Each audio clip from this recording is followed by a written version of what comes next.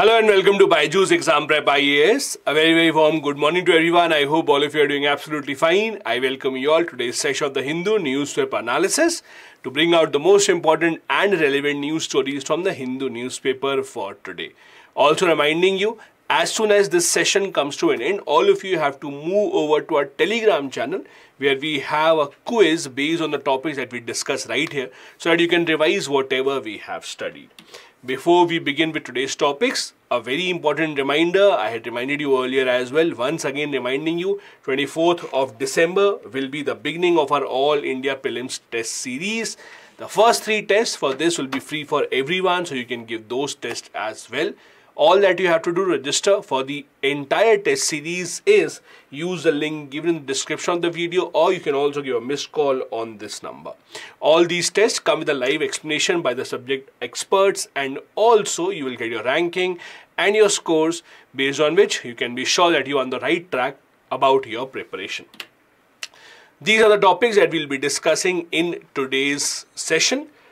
The first 2 topics from the mains exam point of view are about the COP28. Now, whenever this kind of a session comes to an end, the climate change session of the UNFCCC, you will see the newspapers filled with these articles for at least 1 or 2 weeks after the session comes to an end. So today also, most of the important articles that we have in the newspaper are with regards to climate change talks, the role that India should play, what happened at the COP28 in the UAE. So the first 2 topics are about that.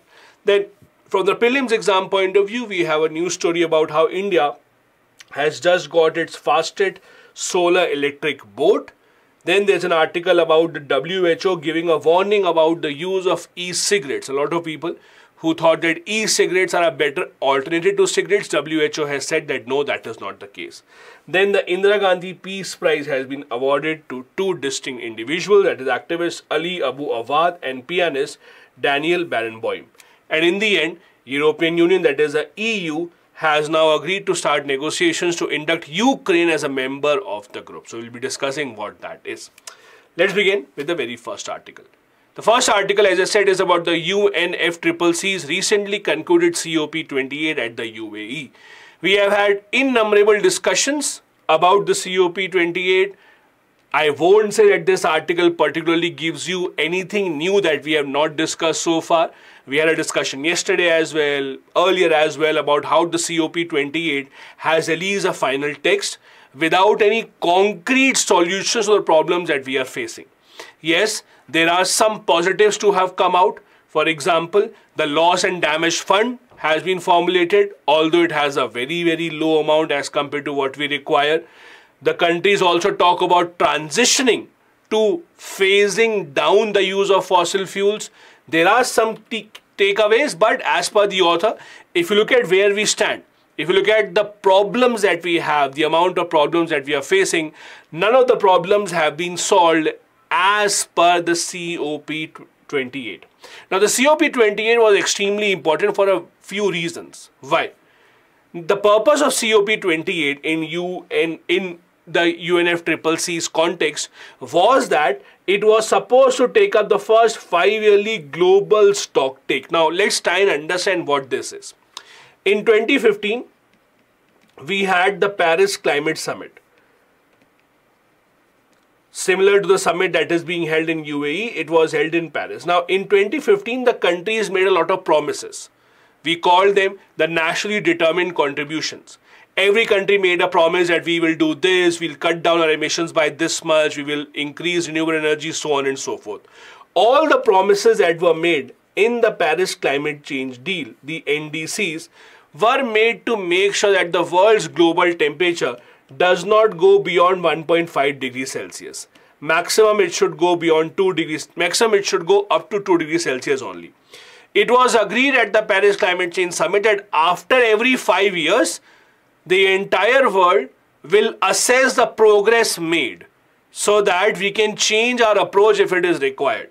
So this climate change summit that took place in UAE was supposed to be the first such assessment. That assessment is called the Global Stock Take, GST. Not our GST, Goods and Services Tax, but Global Stock Take. So it was supposed to be the first ever assessment of what the countries are doing. Are they on the right track or not? Do we need to change our approach or not? Now, in this context, it was supposed to be extremely important because it was supposed to tell the world, are we on the right track or not? Now, what happened here as per the author?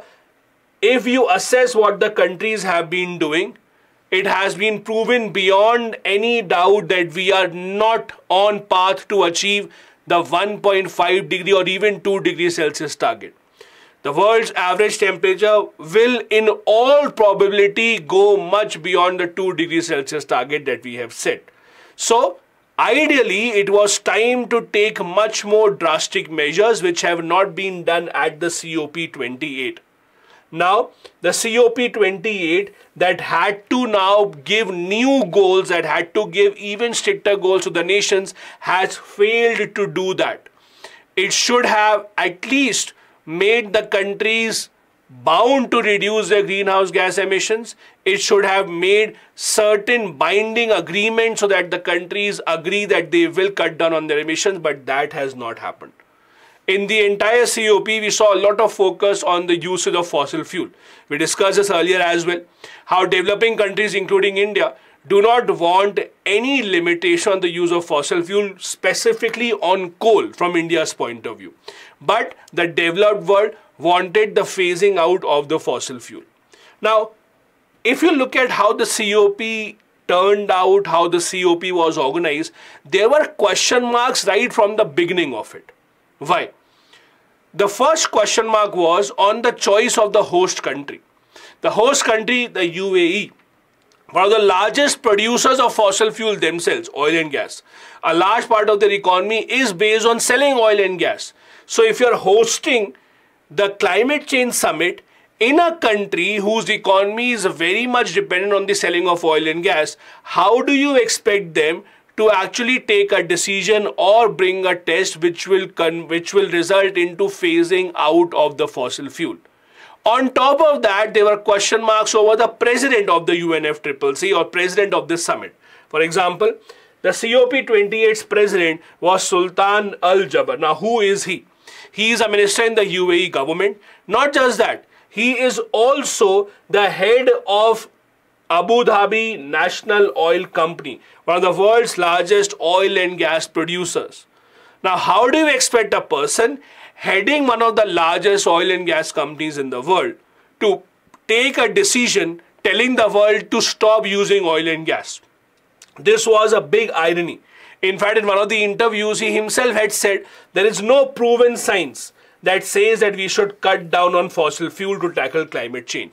So when you have a head of a summit that does not support the idea that fossil fuel should be cut down, how do you expect to come up with a solution which tells the countries to cut down on fossil fuel consumption?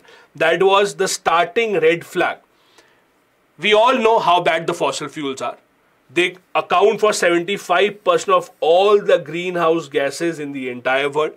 90% of carbon dioxide emissions are just because of fossil fuel. That is why it was time to take these drastic steps which the nations have failed to do. We have just kicked the can down the road. We have again said, okay, we'll look at it after a few years. Right now it is a time for us to progress. This is a dangerous sign and everyone agrees to this. Especially these small island nations which are the most susceptible to rising levels of the sea. They are the ones who are the most susceptible against this. In fact, the small island nations said that this text is a death sentence for them. African countries, on the other hand, said that they want assurance on the funding part. EU, on the other hand, said that we wanted 1.5 degree target to be even stricter. But none of them got what they wanted. Now, there are two ways to look at this. Some people say the best form of negotiation is where everyone thinks that they got something but they did not get what they want. Some other people say the best form of negotiation is where everyone is left disappointed. For example, over here, the negotiations that took place in the UNFCCC to get the final text so that every country adopts it, this text actually disappointed all the countries. Some countries wanted assurance on the funding, they did not get it. Some countries wanted assurance on stopping the use of fossil fuel, they did not get it. Some countries wanted no limit on the use of fossil fuel, even they did not get it. So in the end, there are no clear winners as such. The draft, as analyzed by the experts who supported supported the phasing down of fossil fuel, according to them, the draft does not have clear-cut definitions. The draft does not tell the countries what to do going forward. It uses a lot of vague language. It uses a lot of words which are not defined properly. There are clear danger signs going ahead. For example, as per the Global Stocktakes report, the developing countries need $5.8 to $5.9 trillion for pre-2030 period. Out of that, adaptation alone will require $215 to $387 billion per year. Now imagine how much money is required to tackle climate change and compare that with the funds that the developed world is ready to give. We discussed this yesterday as well. The loss and damage fund, which the UAE is very happy about. See, we have established this fund, but the reality is the loss and damage fund is not even $1 billion. It is not even $1 billion when the requirement is close to $6 trillion. So there is no match between the requirement and what is being proposed. The author says that no one is happy at the end of this summit, and the unfortunate part is that this is not new. Most of the climate change summits in the past also have not brought any new hope for any country. The only one who may be happy with this is the fossil fuel industry. Maybe they were the only ones who were happy because their business is not going anywhere. Their business will bloom in the coming years, in the coming decades. Now, as I said again, UNFCCC summits are the premier body where climate change discussion negotiations take place. The COP28 is not the first such meeting where important matters were discussed. In the past also, some extremely important matters have been discussed in certain COPs. For example, we all talk about the Kyoto Protocol time and time again that tried to bring in legally binding commitments for the developed world.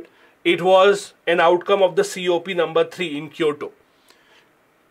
A COP has also taken place in India, COP8, New Delhi, where New Delhi Declaration was introduced, where it was underlined that there is a need to transfer technology to the developing world to allow them to fight against climate change.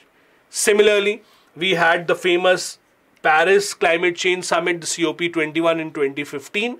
This is where India, along with France, established what we call as the International Solar Alliance. This is where yearly finance of $100 billion was pledged by the rich countries, a promise that they have not fulfilled even today. So all these summits in the past have been either empty promises or no promises at all. Even when the promises were made, they have not been fulfilled. So there is no guarantee that even if the promises were made at the UNFCCC COP28 in UAE, that they would have been fulfilled going forward. Also, these are the major takeaways from this year's COP. If you want, you can just go through them so that you have enough pointers to remember and to quote in the answer what are the major takeaways from here. About the fossil fuel transition, loss and damage fund, global goal for adaptation, tripling of the nuclear energy output, transition from coal, also the CHAMP initiative, which stands for Coalition for High Ambition Multi-Level Partnership, climate finance, etc. If you want, you can just see this is a summarized version of most of the major takeaways from this year's COP. The next article again is on the same theme. It's an article based on an interview taken from 2 experts. Their views were asked about how India is performing when it comes to these negotiations at the global level. Now, the Hindu newspaper very often publishes these kind of articles where there is an interview of 2 or more than 2 people at times on a certain topic. Over here, the name of the person is not really important for us. It's not important for us to remember who said what are the arguments given by one person or the other person. For us to understand the topic, it's more important just to understand the text, the context behind it, and also what are the important pointers that we can quote going forward. So while discussing this also, we will not be focusing on what point was made by speaker number 1 or what point was made by speaker number 2. We will mainly be discussing what exactly is the context of it. So the overall theme here of these people who have been interviewed, they are saying that yes, the COP28 or the Global Climate Change Summit have always fallen short of where they should have ended. We have never been able to get the goal that we thought we would achieve in the beginning. But the reality is something is better than nothing. At least establishment of loss and damage fund, however small it may be, at least it is a beginning in the right direction.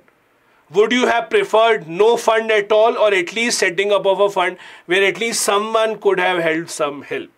Secondly, yes, the climate change summit did not talk about shutting down the coal mines. It did not talk about the use of coal. But at least it talked about transitioning away from fossil fuel. Again, this is where you would have to pick and choose your victories. You may not have to wait for a big victory altogether. You have to pick small victories wherever you can get them in any battle. So over here in these summits, you have to pick where your small victories were. And the small victories are here. At least you were able to get this text of transitioning away from fossil fuel. At least we were able to get loss and damage fund established. The author also says that it's not as easy as it sounds. A lot of countries around the world offer subsidies for the use of fossil fuel. For example, if you go back a few years, the government of India offered subsidy on the use of diesel, because diesel was mainly used for tractors, trucks, etc., for transportation, for agricultural purposes. So the government of India used to offer subsidy on diesel. Diesel prices were artificially lowered. Many other countries also do that even today. In Pakistan, for example, or other countries where fuel prices go up, they have to make it affordable. So they give subsidies on all of that. Now this becomes a problem. When you subsidize something which is bad for the environment, it increases the problem even more. Because on one hand you are harming the environment, on the other hand you are spending your own money to harm the environment. That becomes even more complex. For India specifically, coal is extremely important, and we have discussed this earlier as well. We are a net importer of a lot of fossil fuel. We import 80% of our petrol demand, 50% of our gas demand, and a whole lot of coal also is imported. Now, India has been making a lot of efforts to make this industry self-sustainable. We have been exploring a lot of coal mines in India. We have been giving a push to renewable energy. But again, the reality is, despite all these efforts, about 3/4, about 3/4 of India's energy demands are still met by coal. See, understand the problem that solar suffers from. We have made great strides in using solar energy, producing solar energy. The problem always has been the storage part. Where do you store solar energy that you produce in the daytime to be used in the night time? You cannot possibly have so many millions and millions of batteries. Even to make such batteries, you will again pollute the environment. So it's not that easy to store solar energy. The other problem or the other idea is to go towards, for example, green hydrogen, but that's again a work in progress. Any new technology, any new form of energy initially will always be expensive.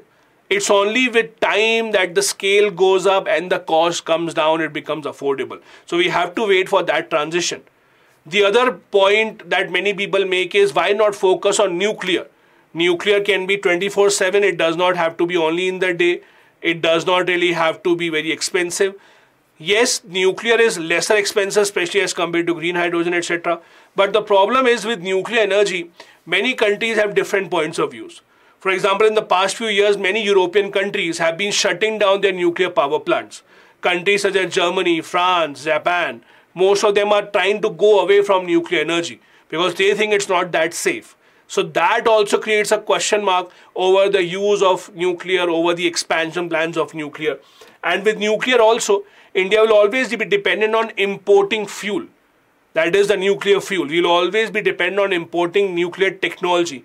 That becomes a problem also in the long run. So at least right now, there does not seem to be a ready-made alternative to the use of coal, at least for now, for India. The other idea that the authors here are making is, one of the other reasons why it's difficult to ditch coal for India is that coal as an industry also gives employment to a lot of people. Coal as an industry is extremely valuable for us. For example, coal, yes, has environmental consequences, but the coal sector in itself is about 50,000 crore output in India's GDP, while the solar sector only has an output of 7,000 crores in our domestic economy. So economy-wise, number of jobs that it gives, the employment that it provides, in that sense also, coal is much more lucrative for us, although it has its own environmental implications, but it's difficult to ditch it just to go in favor of solar. Yes, India's air quality is extremely bad. Our air quality standards are much lower as compared to what the WHO has prescribed. But again, we have to ensure that we make our transition away from coal in a gradual manner rather than being a shock approach or taking a shock approach. Now, there is one other thing that we have to understand here. Whenever there is a global summit, be it the climate change summit or the WTO summit, the developing world looks at India as a leader.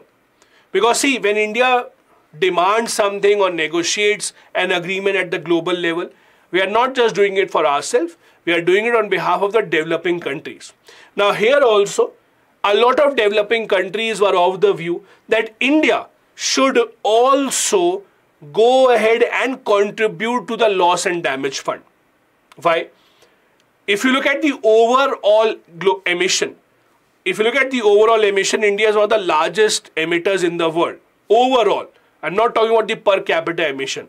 So many countries think that India should also contribute to the loss and damage fund.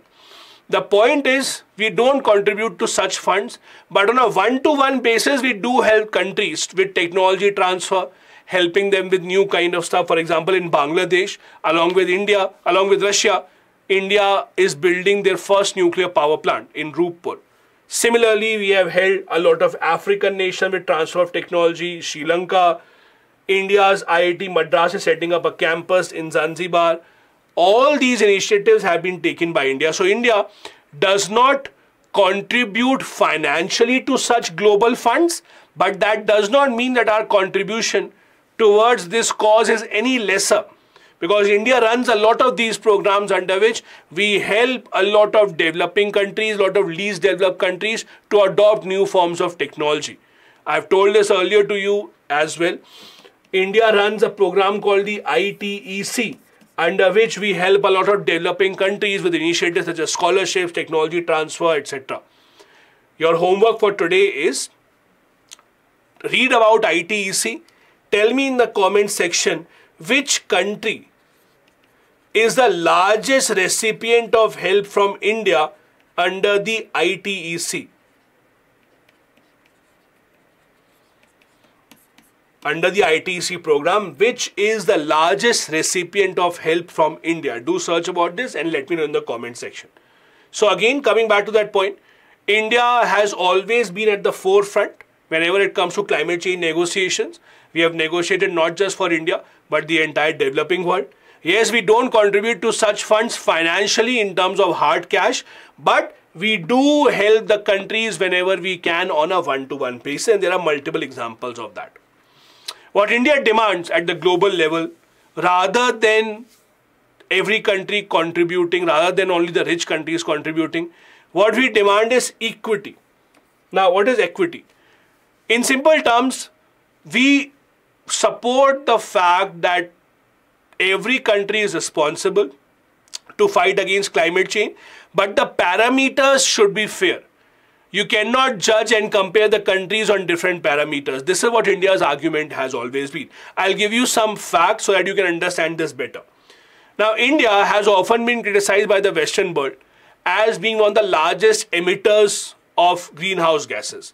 If you look at the overall numbers, that is true. It's not false. But look at the reality inside those numbers. For example, India emits 7.3% of global greenhouse gas emissions in 2022. High number, yes, agreed. But now compare that with India's population. India's population is close to 18% of the world's population. So if 18% of the world's people are emitting only 7.3% of the world's greenhouse gases, means it is much lesser than the global average. Not just this, if you look at our per capita emissions, last year India's per capita emissions were 2.76 tons of CO2, less than 1/6 of the per capita emissions of the US, less than 1/6. One step ahead, 24 times smaller than Qatar. Qatar, which is the world's largest per capita emitter, world's largest. As compared to that, India's per capita emission were 1/24th, 1/24th. Now imagine how fair is it to now force India to contribute to such funds, while much more richer countries like Qatar and the US are the ones who are responsible for emitting much more greenhouse gas into the atmosphere. Also, if you look at our standard of living, it is far below US and Qatar. There are innumerable reports to show the widespread poverty in India. So at that point of time, expecting India to take the hard measures to transition away from coal and not letting these countries do their bit is unfair on India and on the global south overall. That's a point that India has been trying to make. These are the couple of articles on the mains exam point of view. Again, both of these are about the UNFCCC. If something significant does not happen in the coming few days, you will see a lot more articles on the same topic being published in the next week or 10 days. Now the question here is, if one topic repeatedly comes in the editorials time and time again, do you have to read all the articles on that topic? I would say not really, because not a lot of articles would tell you something new. If you think that you have already covered whatever good pointers were discussed in the summit, the bad and the good, I think going forward from tomorrow onward, you can skip if there's an article specifically on the UNFCCC COP28, because there will be. Because understand, as long as a newspaper does not get another big news, another new topic to write an editorial on, they will still keep on repeating similar kind of articles. But it's not important from your examination point of view. We have already covered almost all the pointers from this. I don't think there's a need for you to take up any more of that data, because that will just be a repetition of it. Anyways, from the prelims exam point of view,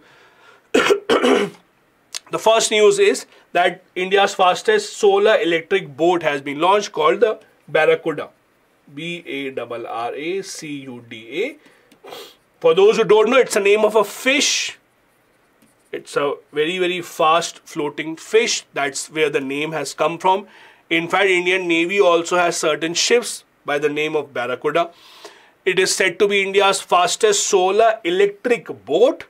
It has been launched, designed by a company called Navalt, and it can ferry up to 12 passengers in cargo. So it's not a very long, it's a very small sized boat. It is 14 meters long, 4.5 meters wide. You don't have to remember that part. The company that was behind this, that is the Navalt Solar Electric Boats, is a very famous company in this field. It has recently won the world's best startup award in mobility and transportation category as well. It also won the very famous Gustavo Trove Award twice. Now I'll tell you about that award because this is more important for the examination point of view. But this is not the only such initiative that India has done in the field of solar and electric. India has been focusing a lot on introducing solar electric boats in the past few years. Let me give you a couple of examples.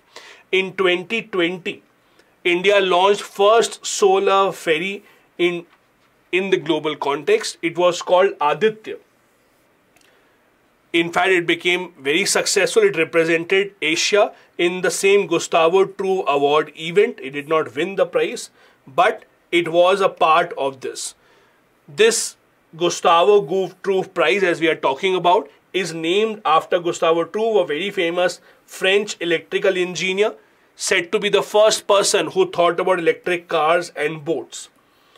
He has about 75 patents in his name. He was the first one to develop a 5-meter long electric boat as back as in 1881.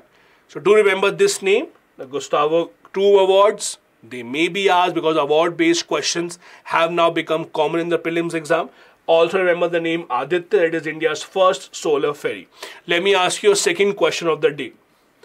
The first question of the day was about the ITEC. You had to tell me the largest recipient of aid from India. Second question that I have is, this first solar ferry Aditya connects which two places? Ferry from where to where? Because ferry means it basically takes or ferries passengers from one place to other. Tell me in the comment section, this Aditya solar ferry goes from which place to which place. Also, just this year, Kerala government also launched a solar power tourist vessel. That is also in the news. It's called Suryamshu. Do remember this name as well, Suryamshu. It is Kerala's first solar powered tourist vessel. So again, the governments across the country, state and the central government both have been focusing on the shipping sector and introducing technology such as electric and solar here as well. Next article from the WHO, bad news for those who are consuming e-cigarettes. I hope none of you is a part of that group. A lot of people in the past few years have tried to offer e-cigarette hoping and thinking that it's a safer, healthy alternative to cigarettes, but WHO says that that is not true. WHO says that e-cigarettes may not be as harmful as cigarettes, but they are still extremely harmful. They also use nicotine, so they can be extremely dangerous for your health, and the countries should take steps to ban the use of these e-cigarettes as quickly as possible. The e-cigarettes are not as effective as we first thought to quit the use of tobacco. It also has negative health impacts. WHO says 34 countries have already banned e-cigarettes, while 88 countries have no minimum age where e-cigarettes can be bought. This is a problem. In India, we have already banned it. In India, we have a law called the Prohibition of Electronic Cigarette Act of 2019, which has banned the possession of e-cigarette. So if you have e-cigarette with you, it's a punishable offense under this law. If you have it, throw it away right now before the government watches this. Apart from this, the WHO also says across the world, children of much lesser age than 18 are now getting addicted to this idea of e-cigarette. 13 to 15-year-olds are using e-cigarette at higher rates than adults as well in all WHO regions, which is a very disturbing fact. It doesn't mean that the adults are not smoking. What it means is adults are smoking cigarettes while the adolescents and the 13 to 15-year-old kids, they are opting for e-cigarettes thinking that that's not harmful, but that is not true. In fact, in UK, the number of young users of e-cigarettes has tripled in the past 3 years. WHO says that e-cigarettes also have nicotine, which is highly addictive and harmful to your health. It may cause your lung cancer, it may cause lung cancer, it may have a harmful impact on your heart as well. So the countries must take steps to ban the use of e-cigarettes as much as possible. The law that we have in India that bans the use of e-cigarettes is Prohibition of Electronic Cigarettes Act. As we discussed earlier, it's an act that was introduced in 2019. It says electric cigarette is any electronic device that heats up a substance with or without nicotine and flavor. So again, even if the e-cigarette does not use nicotine, in that case also it will be called an e-cigarette only. This law prohibits anyone from producing it, manufacturing it, importing, exporting, advertising, selling or distributing e-cigarettes in India. Again, it's a punishable offense. You can be punished with a term up to 1 year or a fine of 1 lakh rupees or both, depending upon your offense in this case. The next article is about the Indira Gandhi Peace Prize. It's an annual prize which is awarded especially to those people who have played a major role in establishing peace in some part of the world. This year, this prize has been given to 2 people collectively, Ali Abu Awad and Daniel Barenboim. Now again, this is not a government award. The name would tell you itself.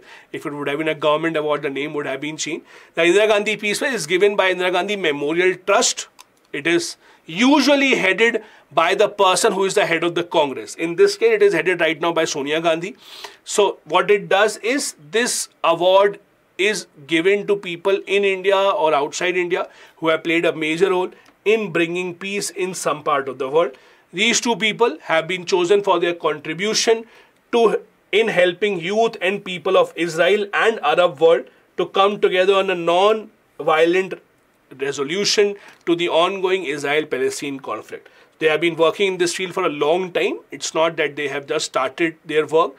They are recognized for their peace efforts in this part of the world. There's a proper jury that is established to decide who will get this prize. This jury this time was headed by retired Chief Justice of India, Justice T.S. Thakur, who have chosen these two people. This is not the first time that these people have been awarded. In 2014, Mr. Awad co-founded a local Palestinian-Israeli initiative called The Roots that promotes communication, that promotes people-to-people contact between Palestine and Israel to find out a non-violent solution to the ongoing issue. Now, the Indira Gandhi Prize, as I said, it's not a government prize. It's run by a trust called the Indira Gandhi Memorial Trust in her name, started in 1986.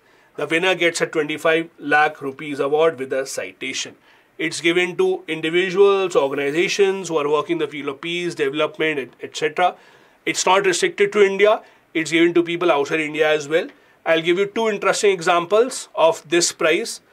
As I said, not just individuals, organizations also are given this award. So amongst one of the organizations that were given this award recently was Pratham. Pratham, the same organization that publishes the annual survey of education report, the ASA report as you call it, the report that tells you class 5th students can't read class 2nd text, or 50% rural students can't write and read. Those kind of reports called the ASA report are published by Pratham only. If you look at the list of recipients of this award, you will find a very interesting name. And that interesting name is Rajiv Gandhi. So son of Indira Gandhi, Rajiv Gandhi himself was given this award. He is one of the recipients if you look at that particular list. There are other very important established people as well who have been given such an award for their contribution in the field of peace around the entire world. The last news that we have is that the European Union has agreed to start negotiations to induct Ukraine in this group. Now, European Union, I'm sure all of you are aware about the European Union. How does it work? How integrated it is? European Union is a group of these European countries where they don't recognize borders for trade, movement of people, etc., investment. For example, if you have to go to European Union or EU, you just have to take one visa, that is Schengen visa. And on that one visa, you can travel across the European Union without needing to have any specific special visa. Similar is the case for work visa, etc. as well in most cases. It's said to be the most integrated of all the economic groupings in the entire world. Ukraine has been wanting to be a part of it for a long time, but it was not able to start negotiations. Why? The primary reason was in EU as well, in order to make any change or in order to induct a new member, every EU member has to say yes. This time around, the person who was not ready to start negotiation with Ukraine was the Hungarian Prime Minister. Hungarian Prime Minister, Mr. Viktor Orban, he has been much more supportive of Vladimir Putin and Russia as compared to other European countries. He has criticized Ukraine time and time again. He has said there are a lot of problems in Ukraine, there's a lot of corruption in Ukraine. He has been openly against immigration in EU. He has said that whenever EU brings in new refugees, Hungary will not take anyone. So he has been, although a member of the EU, but he has usually been seen as someone who favors countries such as Russia, who favors countries such as China. So he is a character which is unlike most of the other EU leaders. So he was the one who had been stopping the negotiations to go on with Ukraine. But now what has happened is he had said that, okay, if all the other countries agree, I will not stop. You can start the negotiations, but I will still repeat the fact that I don't think this is the right time. He says that Ukraine should have first ended the war, only then the negotiation should have started. But after the pressure from all other 26 members, he said that, okay, I am also willing to give my vote. Now, the good part is, and the European Union members have also said that we appreciate Hungary in not stopping the process. The Hungarian Prime Minister again has repeated that, okay, I am saying yes, but I still don't think it is a good idea. Others thanked him for not acting in the veto power manner, for not stopping the negotiations to go ahead. So negotiations between Ukraine and EU have now started so that Ukraine can be integrated as a part of the EU. But now please understand, starting of the negotiations and a country eventually becoming a part of EU is a very long process. It may take multiple years before Ukraine becomes a part of the EU. So it's not that just because the negotiations have started, they will induct Ukraine very soon. It usually is a long process. It will take a long time. The question also is, how does a country become an EU member? So again, if you look at the website of EU itself, the EU website itself says it's a complex procedure and it does not happen overnight. This is a language I've taken from the EU website itself. It says that you have to be ready for a long time. You have to fulfill multiple conditions. You have to fulfill something called the Copenhagen criteria. This is important to remember this. Copenhagen criteria is a criteria that the countries have to meet in order to become a part of EU. Some of this includes you have to be a democracy, you have to follow rule of law, you have to follow a market economy model, no interference from the government, you have to accept all the EU laws, you have to accept Euro, etc. Only when all of these conditions are acceptable, only then the negotiations will begin, and the negotiation again can take a long time going forward. These are the Copenhagen criteria. These are mainly three, do remember. First, to ensure stability of institutions that guarantee democracy, rule of law, human rights in your country. Second, to have a functioning market economy and the capacity to cope up with the competitive pressure within the union. Because once you become a part of EU, you become part of a much larger market. You will have much more competition from other countries. Would you be able to handle that or not? And third criteria, ability to take on the obligation of the memberships, whatever the entire union decides in terms of the laws, in terms of the economy, in terms of the currency, you have to accept all of that. Only when you accept these three criteria, you will be eligible to become a part of EU. These again are called the Copenhagen criteria. Do remember this. This brings us to the end of today's discussion. Here are a couple of practice questions on the theme of what we discussed. As I said in the beginning, as soon as the session comes to an end, go over to our Telegram channel to see what the quiz for today is. The quiz is usually based on the topics that we discuss every single day. If you have still not become a part of the Telegram channel, the link is given in the description of the video. Do click on that, become a part of the channel so that you can get all these quizzes every single day. Thank you so much for watching. Do join us tomorrow as well at 10 AM for the next session of the Hindu Newspaper Analysis. Have a good day ahead. Bye-bye. Jai Hind.